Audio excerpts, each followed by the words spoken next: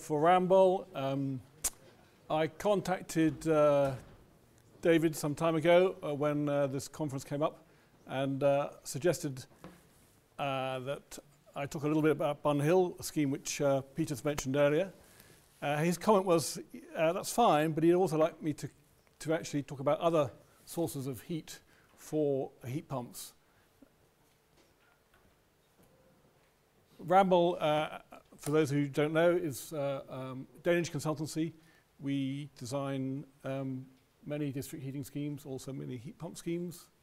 Some of the schemes we've done in London recently and elsewhere, which may be of interest, include conventional district heating scheme down at Greenwich, gas CHPs. We're currently working up at Wembley with Quintain, again a fairly conventional district heating scheme with gas CHPs. 3 years ago we did quite an interesting scheme down at Gospel Oak in Camden, where we took heat off an existing gas-fired turbine, CHP. We put in a 1 megawatt economizer and then pumped that heat to 1,500 flats in Camden. I took, or David suggested I'd take the report which Peter mentioned earlier into London's possible sources of heat as a starting point. And this report identified many different sources of potential heat. And the ones we've been talking about today, or the ones that have been talked about today earlier, are the ones at the top: ground source, open loop ground source, closed loop air source, and river source. Now, in the GLA report, they contributed around about 45% of the total amount of heat which could be available from London. So the other ones down on that list, which are perhaps of equal interest or which need exploring, include water treatment, which is down towards the end of that list. That possibly could actually contribute 20% of the heat required for London's buildings. Likewise, if you add up all the building heat vac, building offices, retail and gyms, again, they potentially could contribute 16% of London's heat demand. The one which I've been involved in is actually a scheme down at Bun Hill where we've been using the London Underground, which is quite interesting, quite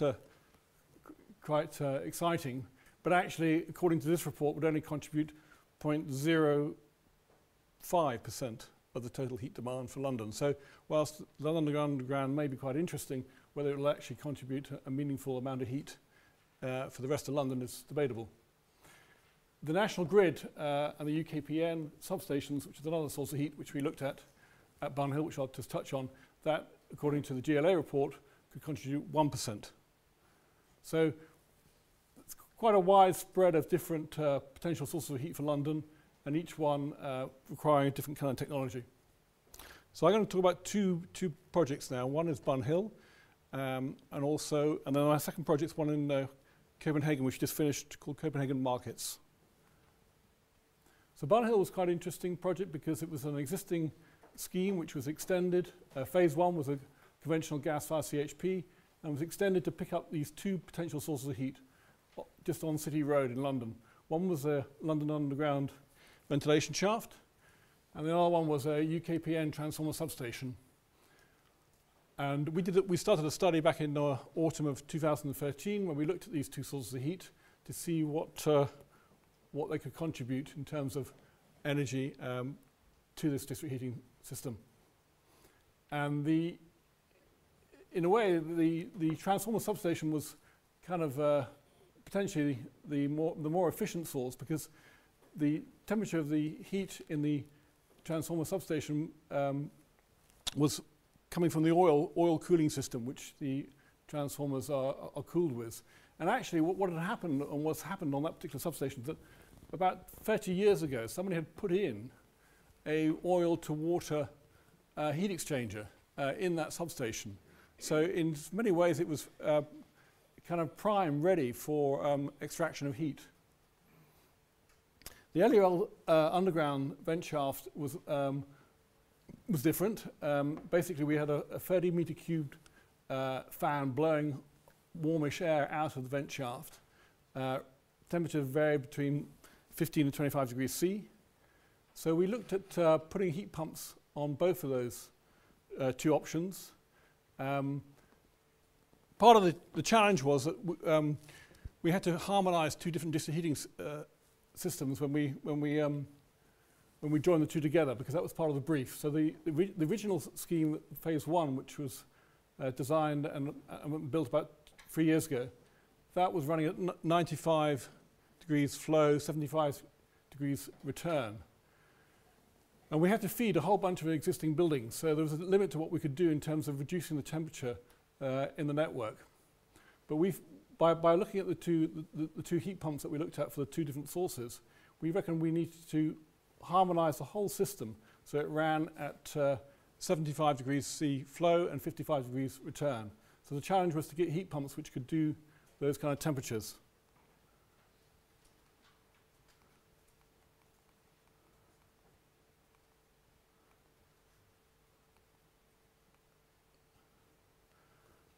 The way we extracted the heat was fairly conventional.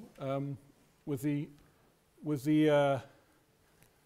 air shaft, we just we looked at putting a coil in the air shaft, then a heat exchanger into the heat pump, and then pumping that directly into the district heating scheme. And with the transformer substation, again, as I mentioned, there was an existing oil to water heat exchanger which we could use. We had quite a lot of data, so we could plot the temperature of the two different heat sources. This is the temperature of the air out of the underground during the year, and we managed to use that data to plot a curve, and from that we could work out what the average COP would be. And in the case of the ventilation shaft, we reckoned we could get a COP of just over 3, a seasonal COP, and that's delivering water at 75 degrees C, and that's using a 2-stage heat pump. With the oil-fired with the UKPN substation, then the temperatures were a lot higher, so we could use that to improve the COP. So the COPs we were looking at for the transformer substation were closer to 5. So the scheme now is, that study was finished back in summer of 2014. We were then appointed to act as the owner's engineer for the scheme, and that's now on site. So currently what the situation is, as again Peter's mentioned it earlier today, the pipe work for the Central Street has pretty much gone in, and we're now starting to work on the actual LUL the energy centre, which is actually at the LUL vent shaft. And at the moment, we're hoping to complete and get the system up and running next spring. The system actually has design has evolved since the study, partly because LUL have actually changed their requirements. They've actually looking to increase the amount of ventilation air coming up from the vent shaft. So we're now looking at a 1 megawatt heat pump rather than a 500 kilowatt one which we had before. We've also looking to put in a thermal store there, 77 meter cubed thermal store, and we're also looking to put in a small 250 kilowatt gas-fired CHP. And again, it's going back to what was mentioned earlier. It's trying to look at working with Islington to see how we can exploit using the gas-fired CHP to run the heat pump at certain times of the day, or other times of the day to export electricity, and other times of the day we can dump heat into the thermal store. Ideally, we would like to have a much bigger thermal store, but we were limited really by planning restrictions as to what we could put in there and the space that we had. This is just we're working with the heat pump manufacturer at Barn Hill. Is a company called GEA, and I was just chatting to them about other potential sources of heat in the context of this talk. And they just mentioned a scheme which they're currently doing up in Malmo, which is from a wastewater treatment plant, which is large. So we're talking 40 megawatts COPs of greater than 3.5, again, putting heat into a district heating scheme. And that, I think that slide, I suppose, really kind of, if like, confirms that figure of 20%, which was in the GLA report as to potentially what water treatment plants could contribute to the amount of heat required for a city if we used heat pumps. This is a scheme which we've just completed in Denmark.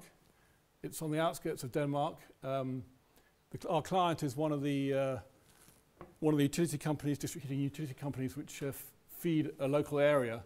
So it's not, for those who aren't familiar with the Copenhagen district heating scheme, it consists of two systems, the kind of transmission system at high temperature, and then there are local systems at lower temperatures in each of the different areas. So our client on this scheme was one of those local distribution companies. I won't try and pronounce the name, because my Danish isn't that good. And the scheme that we've just finished, it's actually for a new market. Copenhagen have shunted their flower and vegetable market out of the centre of Copenhagen to the outskirts in the same way which London has done some time ago.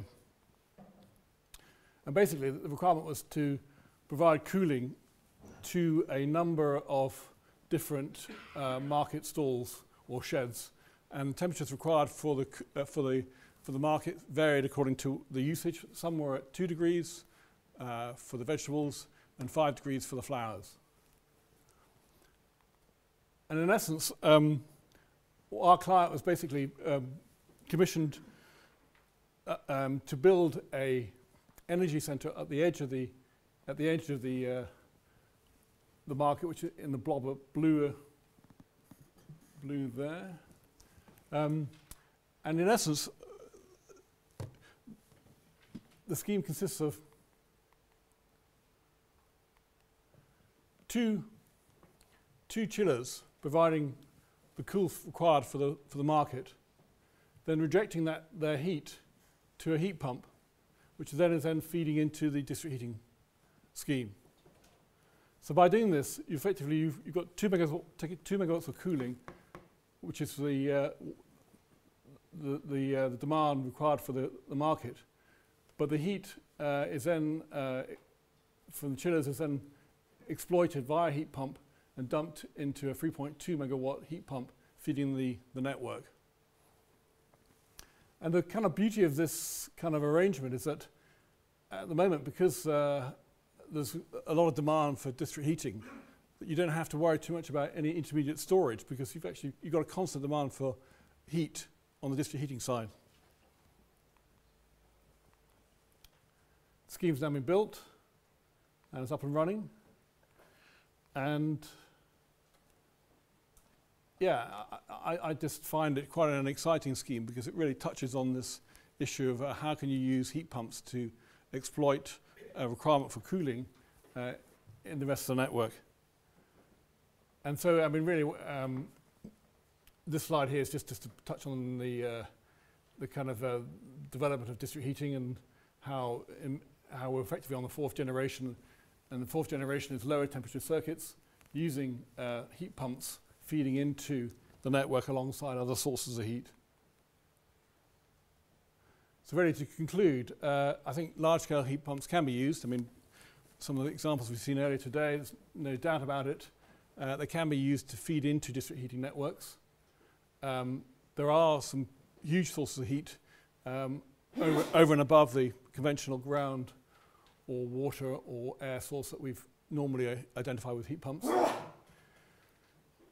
I think there will be big interface issues. It's quite interesting. One of the issues that we've had with on the Bun Hill scheme is the whole issue about whether Islington should be paying the underground for the heat that they're extracting. And I can see in the future that if we are going to start extracting heat from these different sources, there is a sort of issue about how do you actually compensate for that source of energy. And one of the reasons why we've only gone ahead with the LUL scheme is that the UKPN initially they were very interested and they were working with us, and so potentially I felt that was a better scheme than the vent shaft. But at the end of the day, UKBN sort of lost interest, all too difficult, too much like hard work. They started saying that they'd have to upgrade all their transformers if we started using the heat exchanger, and so that it kind of very quickly just unraveled. And even with LUL, it's been hard work, and I mean Peter's been involved on the sidelines just making sure that it's happened, because in many ways for LUL it's just a pain in the arse. Our scheme, it's, they're getting some publicity now, and it's kind of exciting, but there are real issues about how do you communicate and how do you agree with these other people, with these with these owners of these other sources of heat, and making sure that it's to everybody's benefit.